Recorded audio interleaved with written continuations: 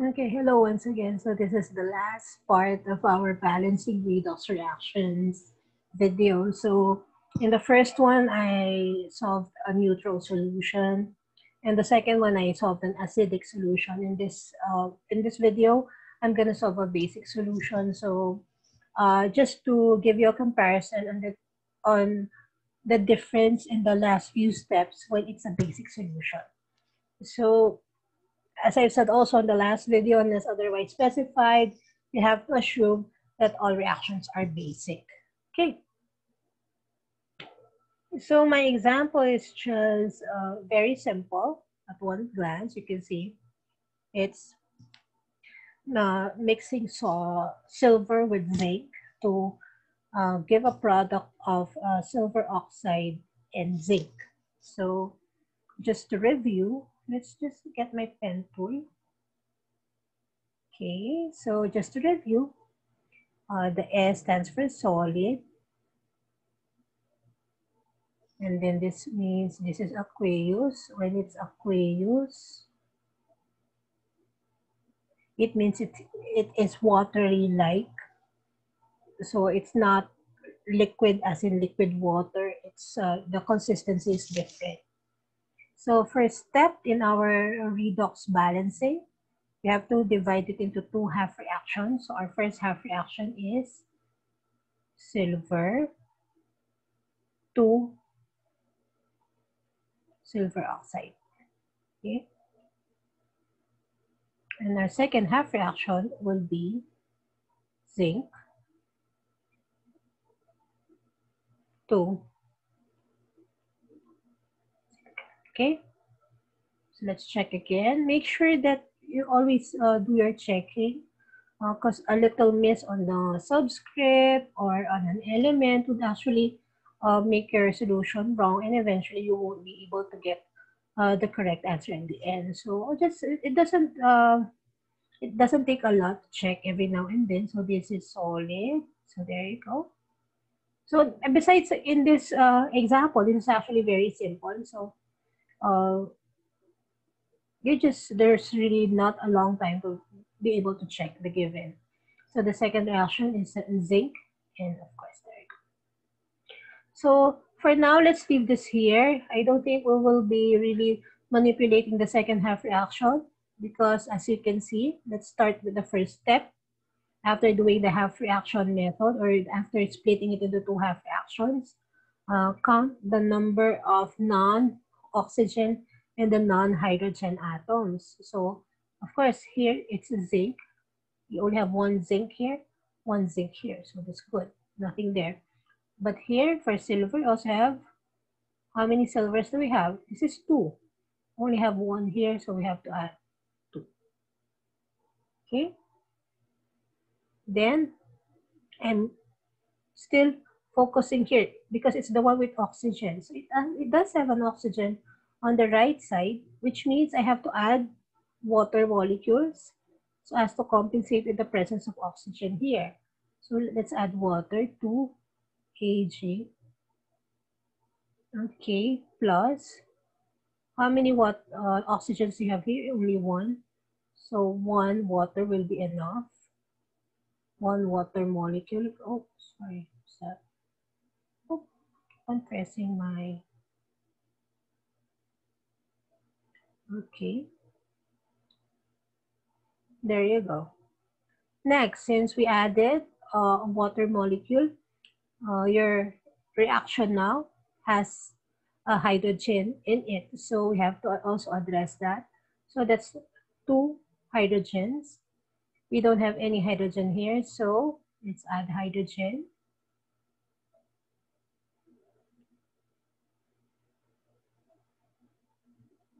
By the way, water when you add it is liquid. Let's make that complete.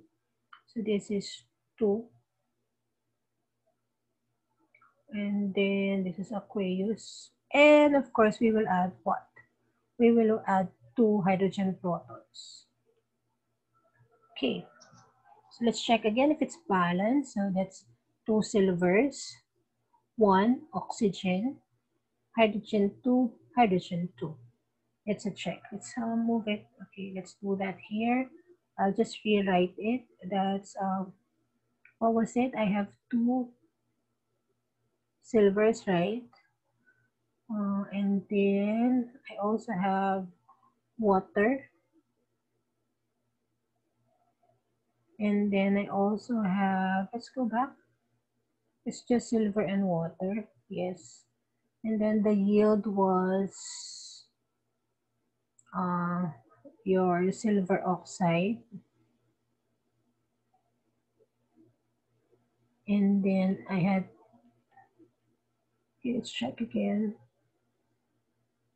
Yes, there you go. And when you're adding, these are usually aqueous. I'll just move myself here.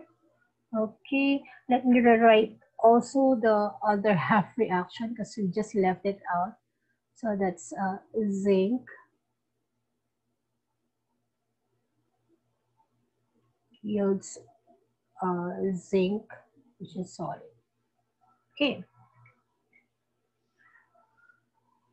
what's next? We're done with balancing the elements. So the next step in our balancing redox guidelines will be to balance the charges. So this is neutral in this side of the equation, but this has, I can see something positive here. So this is neutral.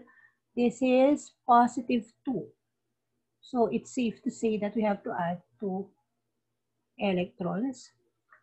Also on the reactant or the reducing part or the reduction part or the reduction equation, this is positive 2, this is neutral, so we have to add here.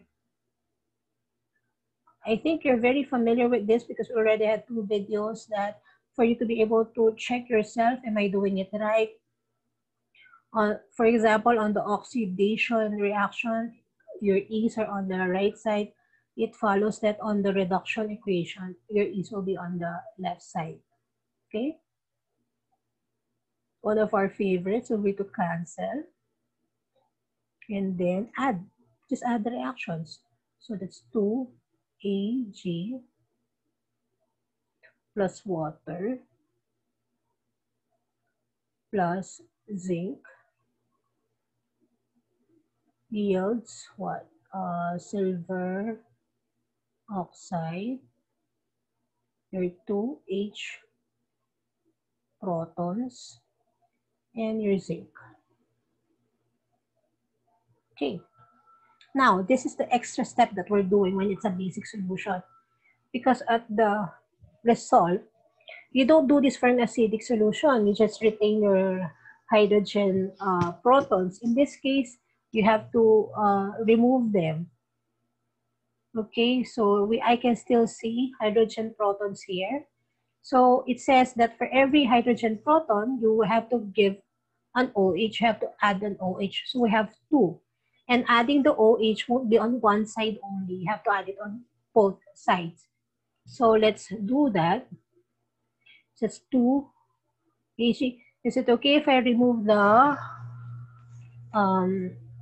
type of substance so as to save space? Plus H2O plus, as I've said, add OH. And then this is plus 2H positive plus zinc plus 2OH negative. There. Now, the purpose of the OH is actually to combine it with the remaining hydrogen protons to form water. So let's rewrite this. We're not forming any water in this side because you don't have anything left as hydrogen protons alone. But on the other side of the reaction, there are remaining hydrogen protons. So those 2 will be combined with the 2OH substance here. So that becomes what? It becomes zinc plus H2O. That becomes 2 water molecules. Okay? And finally, there's water here and there's water there. You can actually cancel it, leaving you with one water molecule. So our final answer is this one.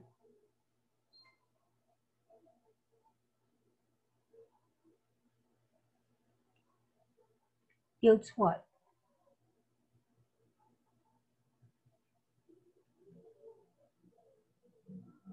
Okay. So is that our final answer? Well, we can check. Remember how we were checking it previously? We were checking using our checking of elements, like elements present and charge. So I'll just, can I capture that, our final answer? So that let's do the checking on a new slide. I think I have one more slide there. There you go, perfect. So I'm just writing it. So our final answer is 2, oops, I keep on pressing that, 2Ag plus zinc, 2 positive plus 2, that's not 20H, that's 2OH negative, and then silver oxide plus zinc plus H2O. Okay, let's check. First, let's list the elements in the given reaction. We have silver, we have zinc, we have oxygen, we have hydrogen. And then we have our reactant, we have our product side. Okay, sorry for that. Okay, so how many silvers do we see? 1, 2. 1, 2. Okay, it's a check. Okay, the next one, zinc. We have 1 zinc here. How many zincs there? 1. And then oxygen, you have 2. How many oxygens do you see here? 1, 2. And finally, hydrogen, 2.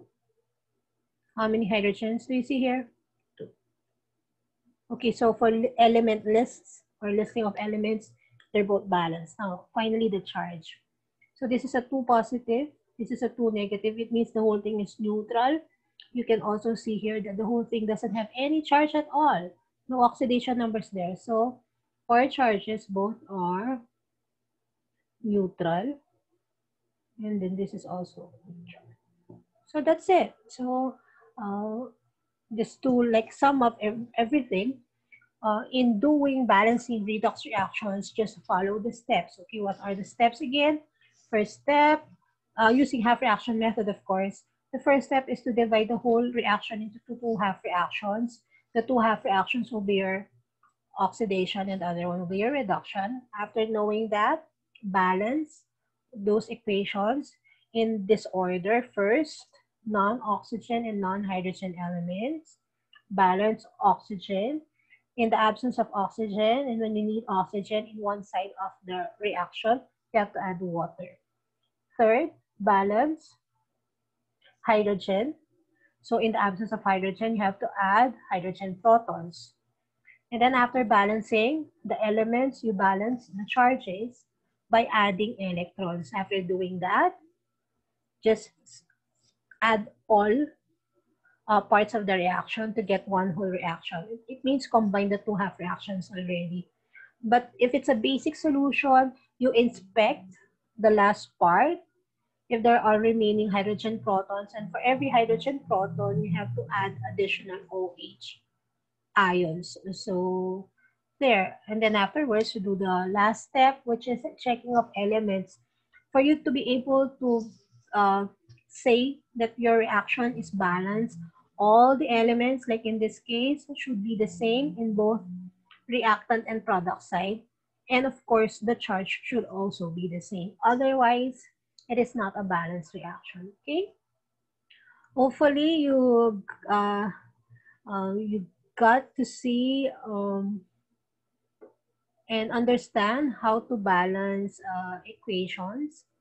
So if there should be again questions regarding the video, you can use our discussion board or group chats, or you can comment on the video when it's uploaded in YouTube, okay? You can also share this video to other classmates, other batchmates, so that at least they can have extra examples aside from the modules that you have. Okay, so for now, that's it. Until our next video, I hope you were able to get the pointers on how to balance redox reactions. Okay, bye. Thank you.